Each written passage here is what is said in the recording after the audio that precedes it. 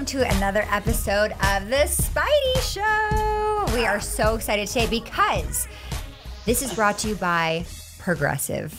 That's right. We are so excited for Progressive. God. What's one thing you'd purchase with a little extra savings? A weighted blanket, smart speaker, the new self-care trend you keep hearing about? Well, Progressive wants to make sure you're getting what you want by helping you save money on car insurance, which is a must-have. Drivers who save by switching to Progressive save over $700 on average. Wow. And customers can qualify for an average of 6 discounts when they sign up. Discounts like having multiple vehicles on your policy.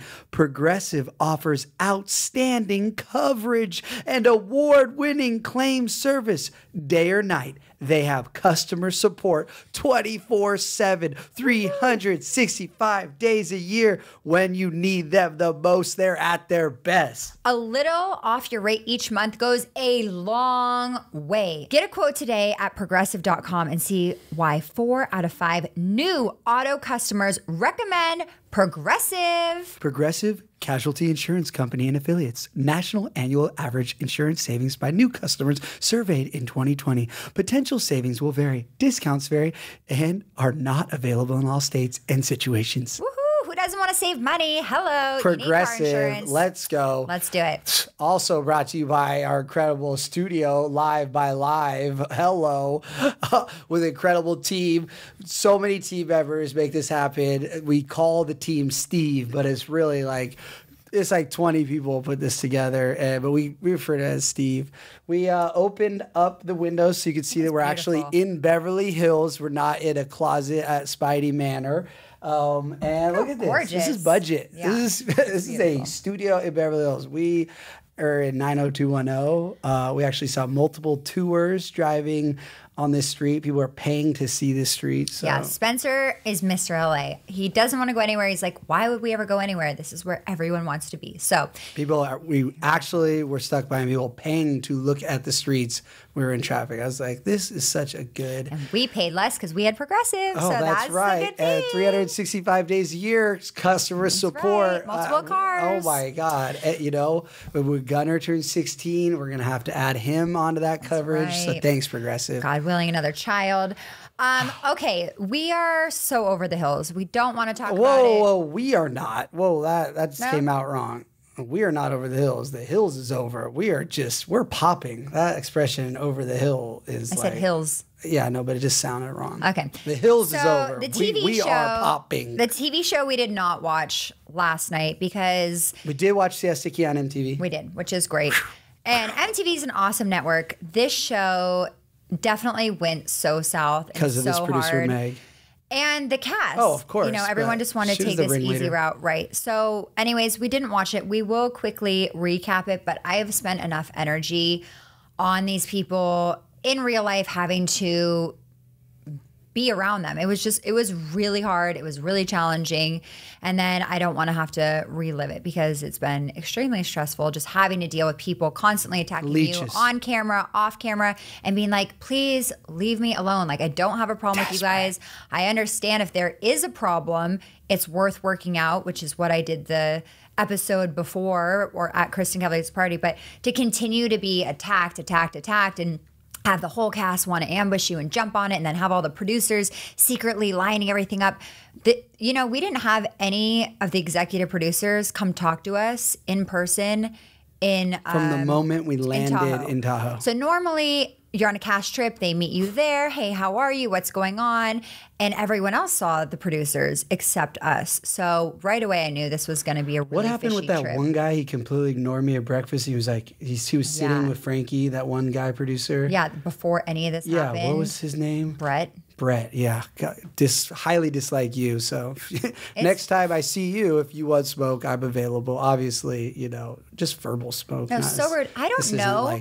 I would never have I don't know in what altercation. world you think that you can treat people the way, like just because we're on camera or on a TV show. Because we're talent. It's like. No, but on the talent and the, I was going to say staff.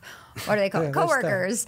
It is And I don't know in what world you think you can come and scream in people's face and say horrible things and that they're going to be around. So at this point, and that's what I was saying, like, it's not worth the money or the show. Like, it's just. In their defense, that I'm cool with that when you're 20, 21, 22, first couple seasons. But when you're 37, 38 years old, 2 kids, you know, now we're out of that realm of how you communicate with people.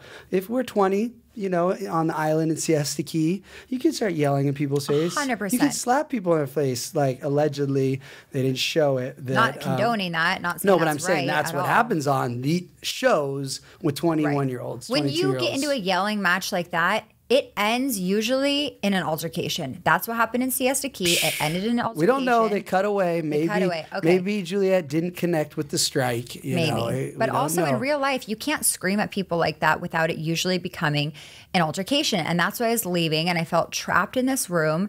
Anyways, the whole thing was such an ambush and I would never allow myself to be treated this way. Before I forget, Juliet needs to get into one of these celebrity TikTok, YouTube, one of these celebrity box events. Juliet will rock anyone. She is so brave. Kelsey is 7 feet tall.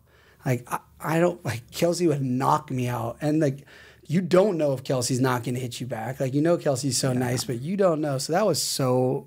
That just shows you Juliet is. That's not her first fight on camera. I'm just like I know, but that was definitely her biggest opponent. Yeah. I have this thing in my finger. But don't get me wrong, I'm all for drama on reality shows, right? Like, look, I'm all for drama on reality shows. I get it. I think it's an important part of it. I think there's a way to do it. But the way that it happened and keeps happening, it is actually an ambush. It's just. Before we get out, you know, one thing I love about our podcast is we're so engaged with our listeners and our audience. So I pulled together some amazing screenshots that were popping up on my Twitter and my DM. So let's just open some up. Here, Holly Lamb. Not my sister. I don't know. Holly Lamb, not our sister, a different account. I mean, Jason's wife is yelling at you, asking why you don't want to talk to her? Seriously, she's a wacko. That's it. I officially give up on the hills. I got about 30 minutes in, and I finally cannot do it anymore. I love you and Heidi, but I cannot watch these pretentious jerks keep lying and yelling for no reason. Jason's wife keeps saying that you are not the center of the world. Then she won't shut up talking about you. Oh my, oh my. I hope that producer Meg never works again. That was a good one. Let's see who else we got. You know, I got so many good Julie Howard. Look at these thoughts. I mean, I didn't have this many thoughts, so I thought we'd go through Julie's thoughts from tonight's episode from Most of America. Obviously, Julie's speaking on behalf of Most of America. I was hoping the murderer would be a serial killer and take out everyone except Speidi, and we can save Brody if he stays fun. Brody's saying the whole thing could have been prevented. You mean like if you didn't open your Yenta mouth and tell Jason? Why are Caitlin and Caroline on the show? You know how with every issue there are two sides. Well, no one feels sorry for Caitlin. Was she pregnant while bitching about Brody all season? Audrina doesn't like toxic energy. Every relationship she's been in is toxic. Plus, you play both sides and then play victim when you are exposed. Speidi must be tired from carrying the entire cast on your back. That's all. I mean, that should be merch. That should just be the back of a shirt. If we were a band, that would be our hoodie. A couple more. I know we don't have all day, but these are so. This is interesting, and it's true. This is more of an emotional take. Wow, tonight's episode. Oh, this is from Liz Halshauer. Wow, I hope everyone's happy. I mean, if you DM me, you should know it's going live somewhere. Wow, tonight's episode. The number one thing that stands out to me is Brandon stating, "Hurt people hurt people." I just don't understand how people don't see that Jason's wife is the hurt person who is hurting people. She clearly has an issue with Heidi and is hurting her, and you are standing up for Heidi. You guys handled yourself so well. I hope everyone else can see through the fake stuff. And that is true. I do. I think Ashley was so triggered because the last time she was pregnant, Jason was lying. This was on the show, people, about being sober. And then she started freaking out that, like, this can't be happening. Is he lying again? No one even said he was. I just said he's a liar, which didn't, I guess, come out across clearly on the show, but again, he's a liar. That's my experience with him from day one when he leaked the LC sex tape rumor to TMZ, and you can Google TMZ that it was being shopped around by his manager at the time, and then Perez asked me if I had heard about this. Or third party, whatever it is, that he had it from. Yeah, his buddy or whatever. That was him, because I knew about that he was doing that. And maybe he forgets because, again, he says he's an addict. Maybe it was during an episode or something. And then he blames, then him and LC, they get together. He has an intervention. The parents all talk. Mm-hmm. And then they put it all on me, and I'm the fall guy. So my experience with this guy, and by the way, every time he talks about, what's the term they use? Amends, making amends. I look at him and I think you are a pathological liar, because if you truly want to make amends, you would tell millions of people that I didn't make up a sex tape about LC. That was all you, and you're doing when you were under the influence. So this whole I'm making amends thing, I'm like, no, you're not, because I tried to film with you last season and have you make amends with me, and you wouldn't do it. You were like, oh no, a lot of things we said, blah, blah, blah. It's like, no, tell the truth. Okay, you're still a liar. He did say on camera, they just never aired it. He did say, you guys had nothing to do with that. It wasn't a rumor. He danced around saying it was true without just saying, hey guys, I messed up. I had the sex tape that I was shopping around and blamed on you guys. So he didn't straight say it, but he did dance around it. And then MTV didn't even want that. That's what they said. Around it. Waltz, right. But still truth. Yeah. They have it on camera. So probably he does get triggered every time he sees Spencer and myself, because there's a really big elephant in the room.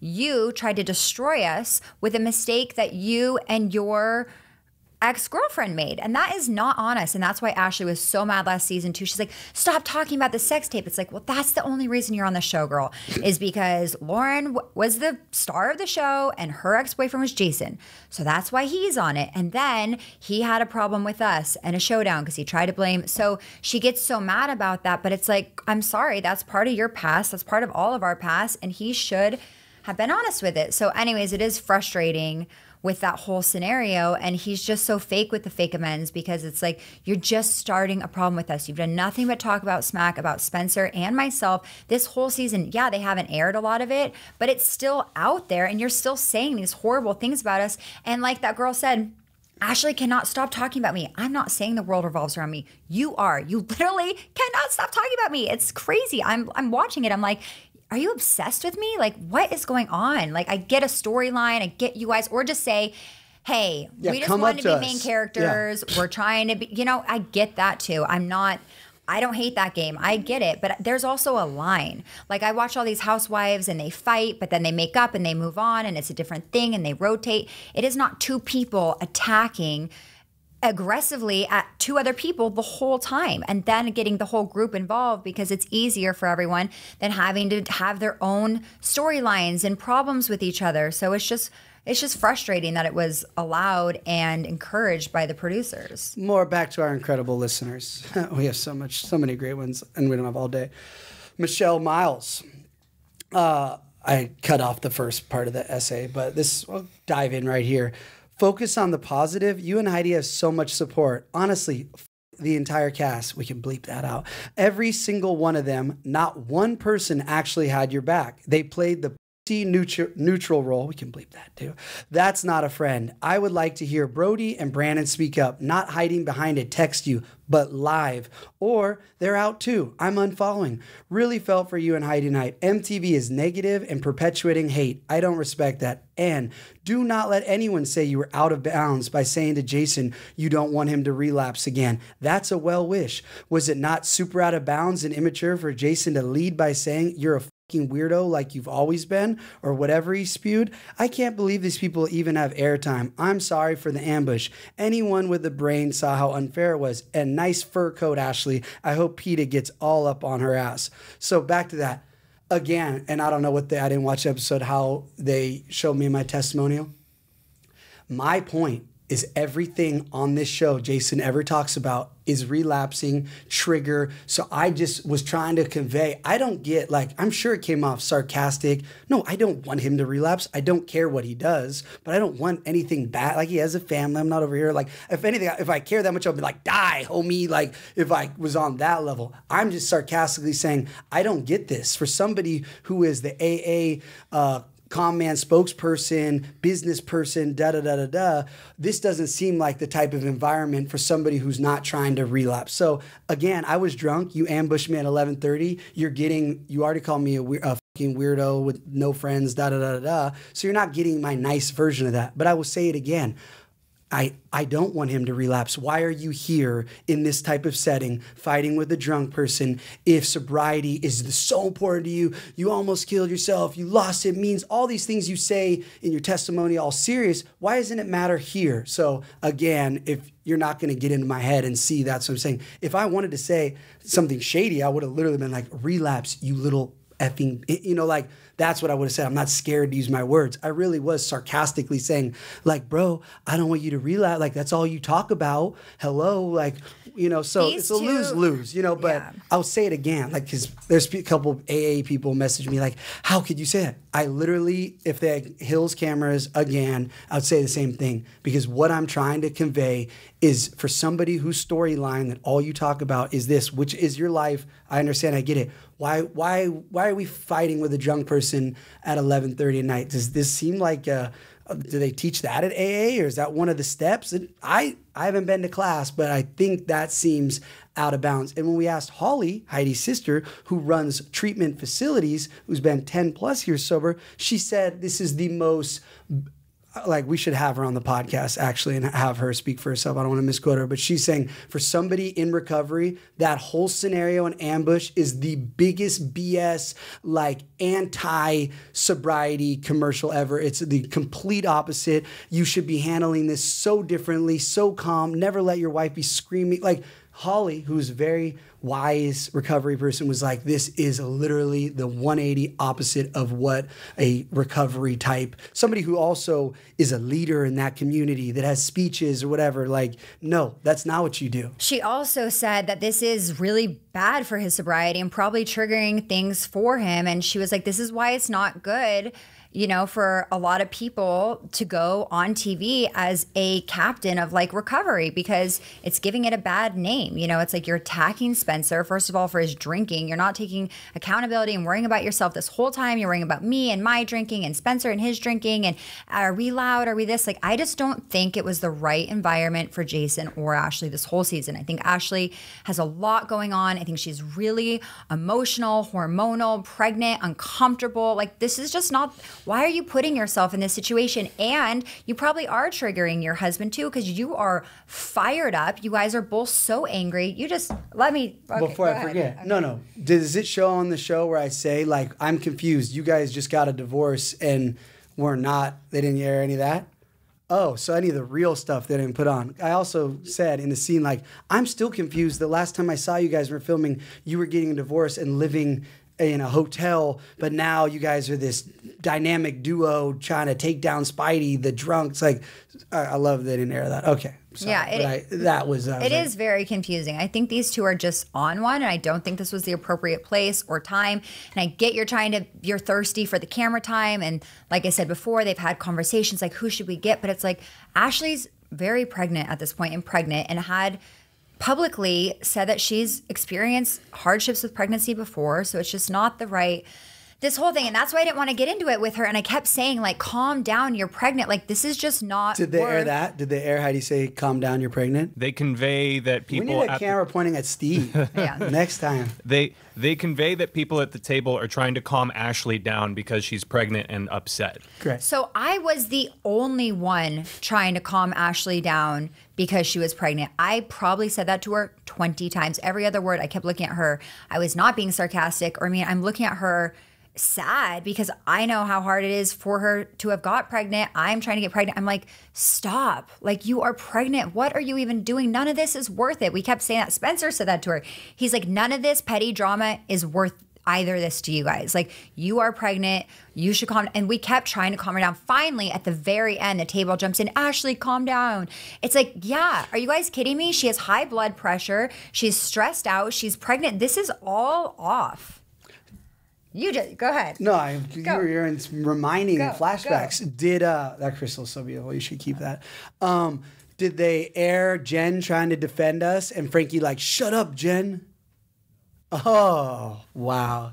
The one person that tried to defend us, MTV, won't even air that. That's wild. Yeah, so Jen did. Jen tried to step in and be like, stop this, you guys. And then Frankie was like, stay out of it, Jen. It's like, no, Frankie, your wife can speak. She's a grown woman with an opinion. Yeah, and she disagreed with the whole group. She's like, this is out of hand, the way you guys are treating Heidi and Spencer. And that was true. It was ridiculous the way everyone had to get in on it. It's like, if all of you had such a problem with us, none of you had the balls to come up on your own and have a conversation with us. If Caitlyn doesn't like us so much, come up and confront us. You don't have a problem going to confront that. You ask us our advice. You pretend to be so nice and fake to our faces. So it's like, if everyone in the group had such a problem, then one-on-one, we're not that intimidating. We're receptive. We're able to have conversations. So they all should have been able to come up to us on their own and have that.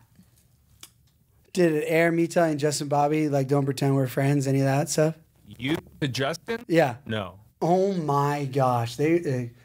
That's fascinating. Karen Ann, people that have to tear others down in order to build themselves up are weak. And let's get this straight. You are being sabotaged, and they're making it look like you are self-destructing. It's shrewd as hell. I can't be the only person that sees this. Anyone that watches all the previous episodes has to see it. And that's my problem with this takedown. The reason, like Steve, because I didn't watch the episode, I asked Steve what it looked like, and he said it looked like you were not down with the game and you weren't participating.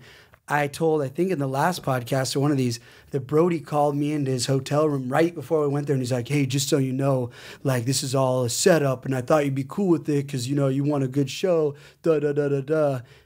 Obviously, I wasn't, you know, but it's like, it is what it is, you know, no time machine here. And, oh, yeah, that's what I'm cool with. I flew to Tahoe to get yelled at and get in a fight with two randoms that I don't even care about from Orange County. Yeah, that's a good show too.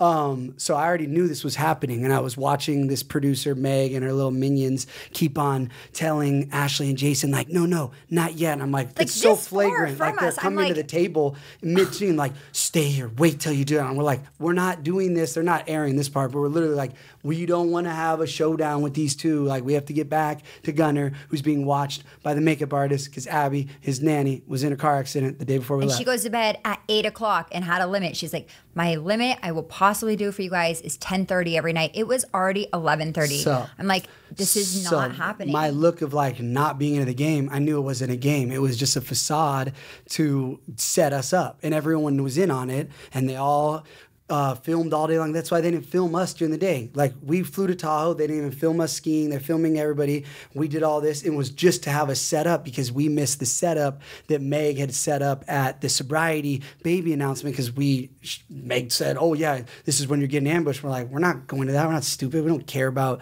we're not fighting with these people. We don't care. We don't care. Like, that's what's so frustrating. I'm down to fight with people I care about, but I'm not things to care about. And we already talked to them. I already talked to Ashley. Something that makes sense. Like, I don't care. We already did this storyline. Like, great. You think we're annoying. I think same. Yeah, like, great. Totally. We don't have to be friends. That's what I said to Ashley, that they didn't air. I'm like, we're not friends. Why don't they air that? We don't need to try to be friends. Like, we can just be in a group and not be friends. And she was so mad by that. But I'm like, look, we're not friends, and it's okay. People don't have to be friends. So that's what was so frustrating too. It's like, you already took our whole season. You've sucked so much energy out of us. You keep attacking us.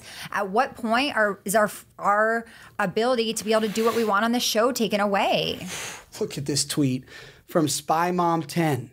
I love that handle on Twitter. Every single person at the party was on a mission to bash Heidi and Spencer because they could see how much popularity they have gained.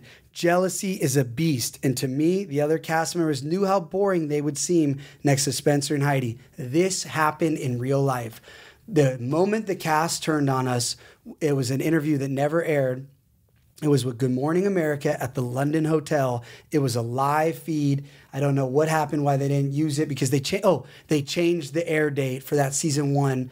and it was going to be a cut to live. So it wasn't even live, but it was going to go in the live section. I don't know how this works, but we're filming it. All Good Morning America hosts want to talk about with Spencer and Heidi, us being famous, hummingbirds, Taylor Swift. The entire cast is all sitting in these chairs, not being asked one thing, and they are just, steam is coming off them because they're all dressed up in their best outfits. They all did hair and makeup, and that was the turning point. I watched it happen. Like, everyone realized, oh, like, it was MTV did reach out to Spencer and Heidi to do a show, and then you guys all got brought in, and we just call it The Hills New Beginnings. That's really what happened, because that's when we were popping the most ever, hanging out with Taylor Swift. Taylor Swift was holding Miracle Baby. I was getting 8 million views a Snapchat. I was winning Snapchatter of the Year. All of you, all due respect, I'm not being ego, whatever. This is a facts. I have screenshots in my favorites if you want to pull them up.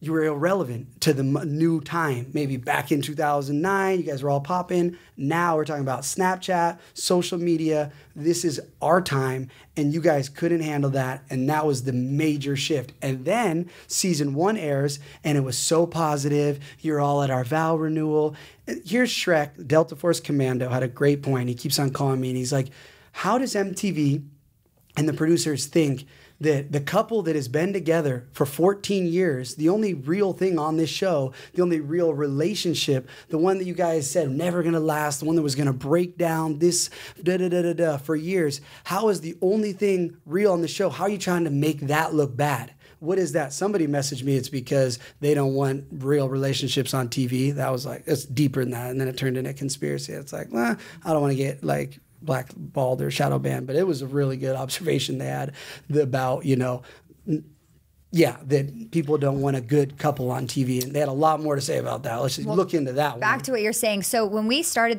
the Hills, everyone thought Spencer was the executive producer. Everyone was kissing his butt, saying, you guys are the best couple. We love you so much. Ashley and Jason were like, we love you guys. We just want to be on your team.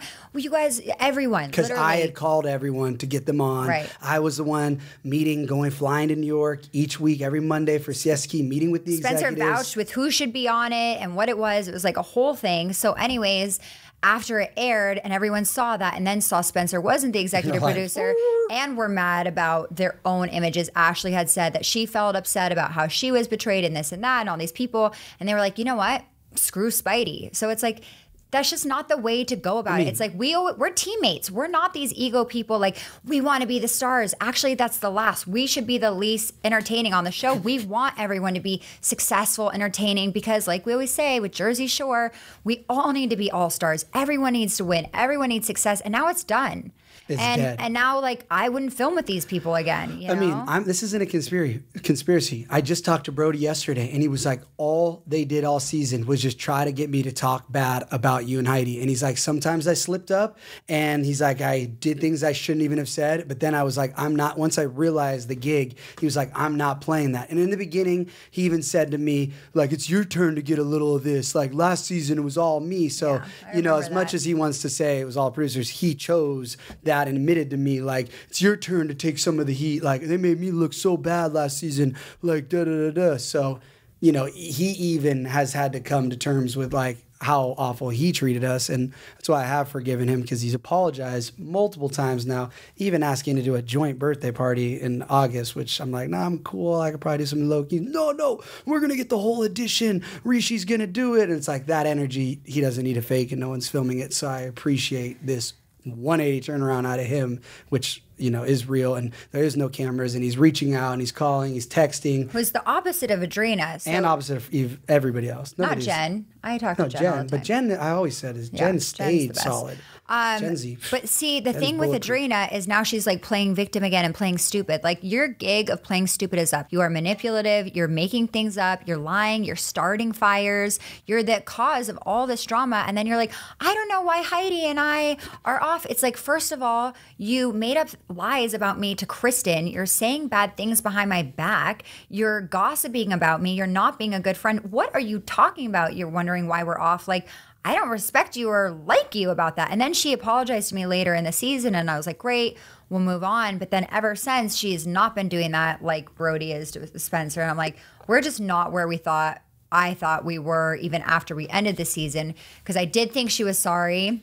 And even if she was saying like the producers made me do that, this not, I said to her, you chose what you said. So I will hold you accountable for that. But if you are apologizing for all that, then we can move on. But I didn't know she was even at this level of filming. And then I haven't heard from her either. Like if she cared, she should have said, hey, now it's aired. You've been seeing kind of what I've been saying. I am sorry. Hope everything's good. Like none of that is coming through. So I'm just definitely done playing pretend friends with Adrena.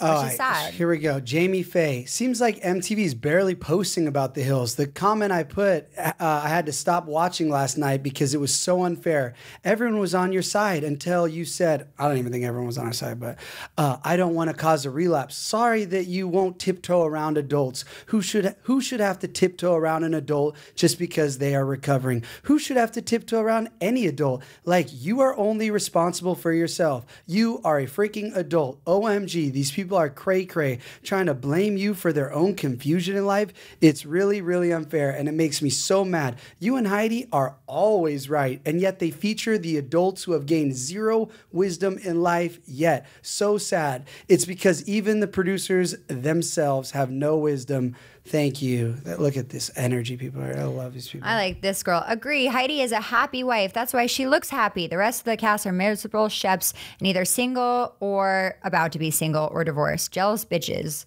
Okay, so that's the thing. I think that they're like, they pretend to be so happy and everything. It's like, because Spencer and I love each other. We do disagree and have arguments and talk it out, but we do it in a loving, kind way because we love each other. Like, we've been together for 14 years. And I think that's what everyone sees. And the whole cast says that to us the whole time. We want what you guys have. It's like, yeah, well, we work hard at it and we prioritize each other. So that's not something to be jealous about. That's something to like love and appreciate and motivate. Like, I love love. You want people to have good relationships and success and healthy families. And that's something to root for, not to be jealous and go against.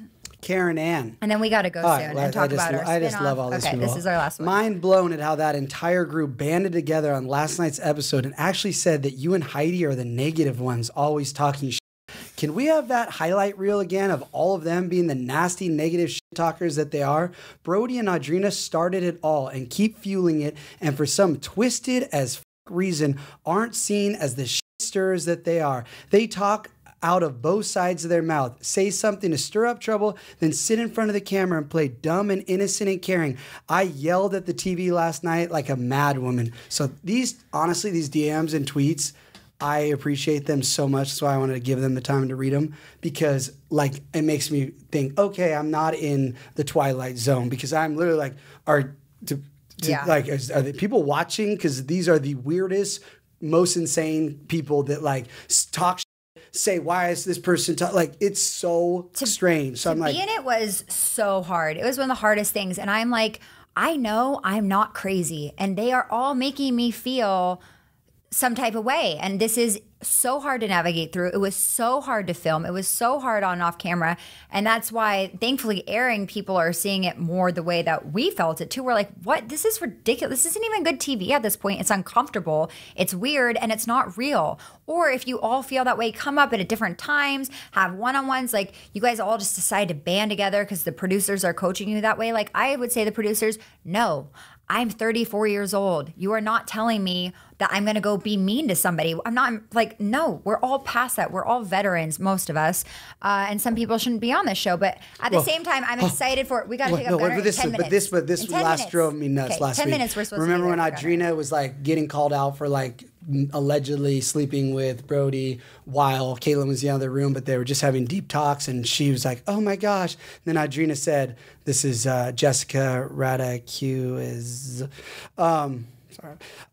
hi Spencer, I had to message you as I'm watching last week's Hills episode, and it's just so frustrating when Audrina said, I was insensitive to Caitlin like Heidi's insensitive to me. Girl, what did Heidi do to you? You told her what Ashley said. We saw it, and Ashley even confirmed she said it to Heidi's face. Like, girl, you are not always a victim. Remember last season how everyone hated on Heidi for leaving the club early to be a mother, and that was a crime? But now this season, she lets loose a little, and she's still in the wrong? My goodness, I need a new storyline. Heidi can't always be the scapegoat for drama. Dang, off with Audrina and Ashley. I need a Team Speidi spinoff.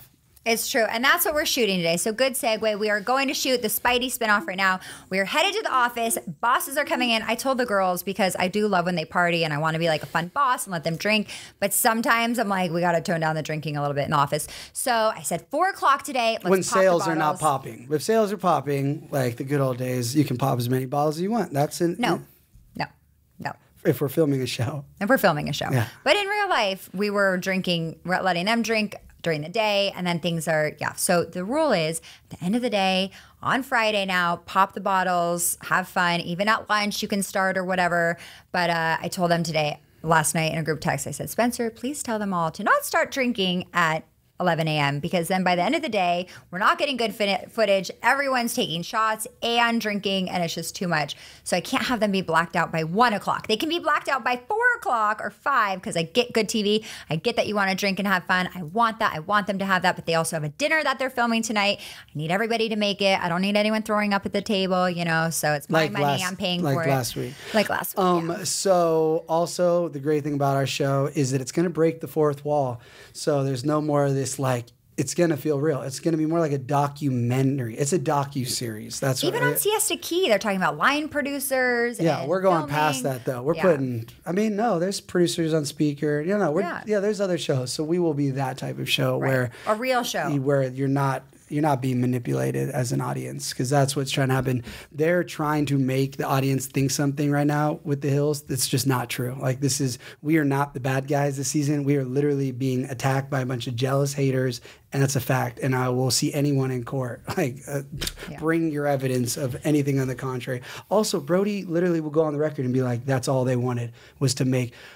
Lauren, who quit last season, said all they wanted was to make 2006 Speidi out of The Hills. They wanted to bring back Hate Speidi. And she's like, I'm not doing that. I'm following the truth. And look, Lauren got replaced by Meg. So we're going to try to get Lauren actually on the podcast. That would be great. So we'll see if she'll do it, because Lauren can just hit all the facts and explain really the conspiracy that's going down here and who's behind it and what the season 1 was like, trying to not do what's going down now. So we're going to work on getting Lauren, the showrunner from last season, because maybe she'll air it out. We're going to do a real show, and it will be really fun and great, and we will definitely find a home for it because we have all stars that work for us. And the great part about being a reality star producer, being a former reality star, is you get both sides of the camera. So I would never want to put my employees or cast members in a position that they would feel uncomfortable or twist who they are. I'm all for do whatever is comfortable, do whatever you want, be extra if you want to be extra. If you don't want to be on it, you don't have to be on it. So I want everyone to feel comfortable and good. And they all have a lot of drama naturally, so they don't even have to try. I was a very mature producer last week when they were filming, and one of our team members called me, and she's like, "Can I hit him?" And I said, "No, you can't hit him. No." And she's like, "But he needs to be hit." I was like, she's "No, I would in real life." I would. I was like, "Just don't." But if I was a bad producer, I'd be like, I hit him. So, I'm a good producer. All right, we have to go. Thank you so much. PratDaddy.com. Thank you. Also, thank you for all your love and support. PratDaddy is sold in Erewhon Palisades. Next will be in Erewhon Venice, and then it'll be in Erewhon Silver Lake. So look out for those in your local Erewhons for all our Cali, Westside people. And PratDaddy.com. PratDaddy.com. And this is our last few of recapping the Hills, and then we'll have other things and guests on, and we will pivot this whole thing. We're just on our last stand here. I feel like we're on our last shout out Heather McDonald. We're currently number 7 on the iTunes charts. She had me on her podcast, Juicy Scoopers. So thanks to my mom, who, is a huge Patreon Juicy Scoop. Okay, all right. Thanks, guys. So number 7, heading to number 1.